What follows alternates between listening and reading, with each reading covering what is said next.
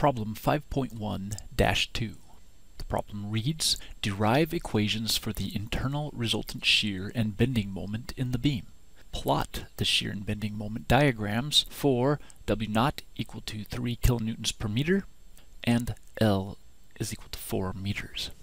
Here's our beam. It is simply supported with a pin at one end, a roller at the other. It has a triangular distributed load, with the maximum distributed load being W0, and a length of L. Okay, the first step to finding equations for shear and moment diagram is to draw a free body diagram of the beam.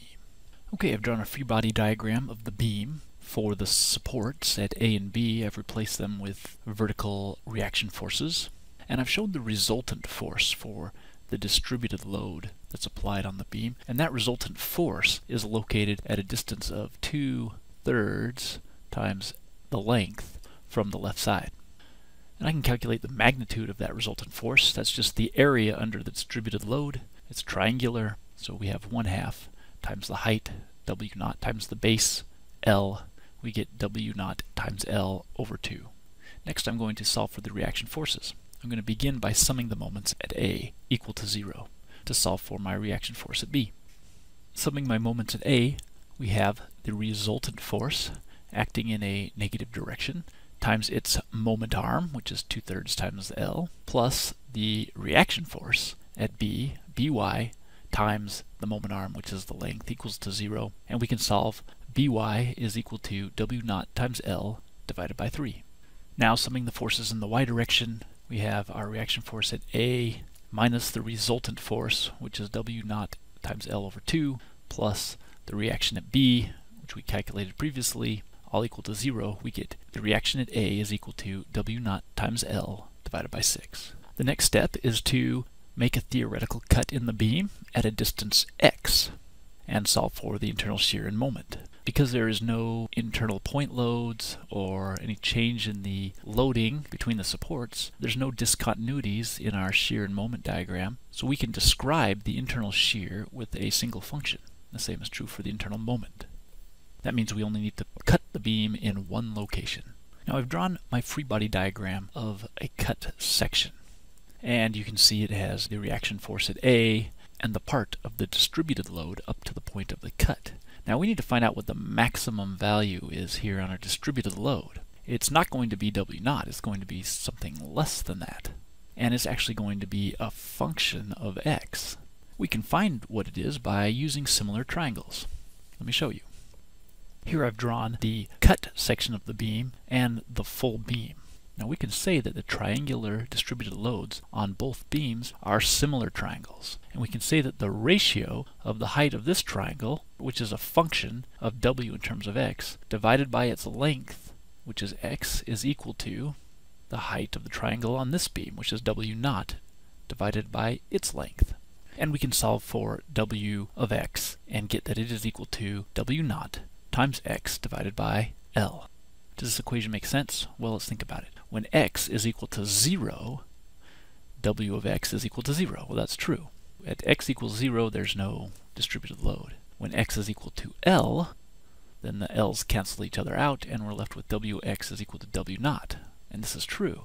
When x is equal to L, that's at the right end of the beam, the distributed load is W0. So the height of our triangle here we can write as W0 times x over L. The next step is to draw our shear and moment arrows using the positive sign convention. And now we're going to solve for shear and moment by using the equations of static equilibrium. Summing the forces in the y direction equals to 0 will allow us to solve for our internal shear force. Let's look at the terms. This term here represents the support, the left side of the beam.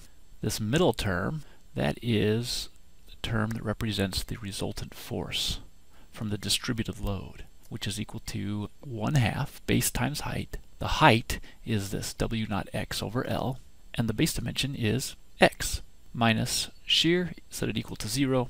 We can solve for shear. It is equal to W0 times L divided by 6, minus W0 times x squared over 2L.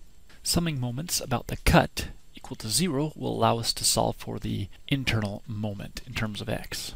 Let's look at the terms. The first term here is the reaction load at the left end of the beam times the moment arm. It's the distance from the cut, which is x.